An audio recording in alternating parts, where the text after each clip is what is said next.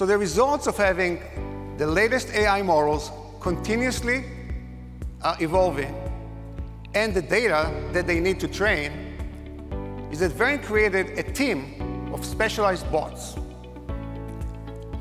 Now, this team, they're not humans, and they can't do what humans do. Each one of these specialized bots can do one thing very, very well.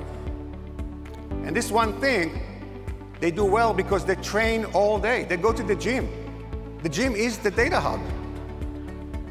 And they train constantly in the gym to do one thing well.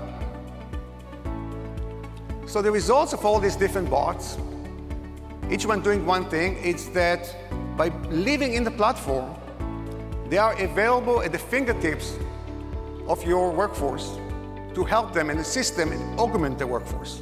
Our philosophy is that bots are not replacing people. Bots are augmenting people to assist them. So let's take, for example, a contact center that have an average call duration of 5 minutes.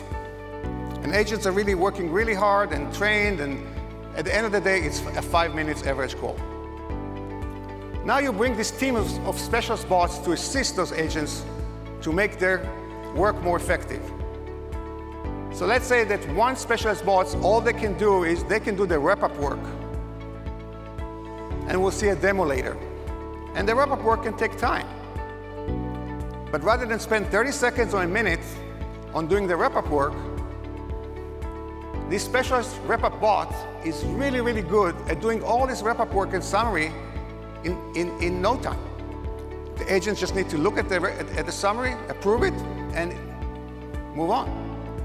So we'll look later at many different bots doing different things, and this 5 minutes call may be just 3 minutes call now. And if you reduce your average call time from 5 minutes to 3 minutes, that's 40% increase in productivity.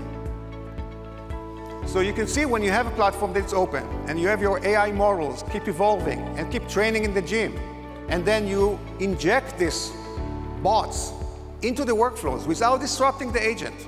Let your people keep doing what they're doing and get assistance from specialist bots. Now you start to really create CX automation.